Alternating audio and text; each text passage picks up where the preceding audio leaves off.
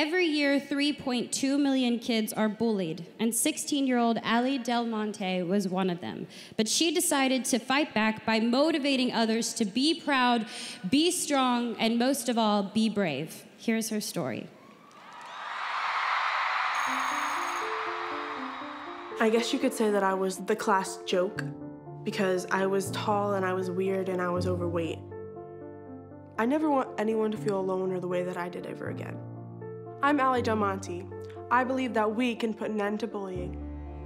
I was put on a medication that made my metabolism slow, so I gained like 60 pounds. The kids would say small things like, "Why is your jacket so big? You have a really big stomach.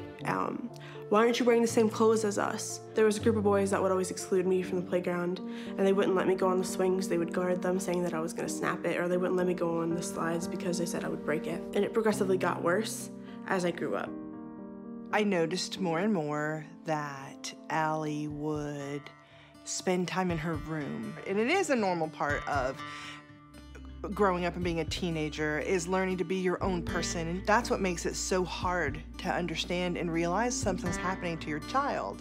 There was no escape from it. I would come home from school where I was pushed around and shoved, and I already felt horrible. And I would go onto the internet where I thought I could get away. "You're so fat. You'll never make it anywhere, and you'll never amount to anything. You always look so sloppy and gross. I feel bad for your family because they have to be seen with you. You'll never have a boyfriend. You're so ugly." It makes me think that every time I get a compliment from a boy that they don't mean it and it's a joke. As a mom, when you realize for that moment that your child doesn't want to live, everything stops. One day you'll climb out of that dark.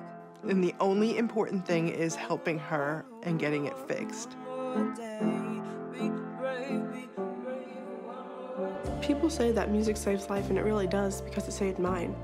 And it gave me something else to focus on rather than being sad. And when I was sad, I could channel it into music. I started a movement called Be Brave. I wanted a safe place for people who felt the same way I did. I want everyone to know that they're worth something and that they're never alone because there's always someone out there that cares about them. To have these hundreds of people tell me that I've changed their view on how they treat people or I've saved their life is really empowering. I became so much more confident in myself because I started to believe in myself, and I started to see myself as beautiful and worth something.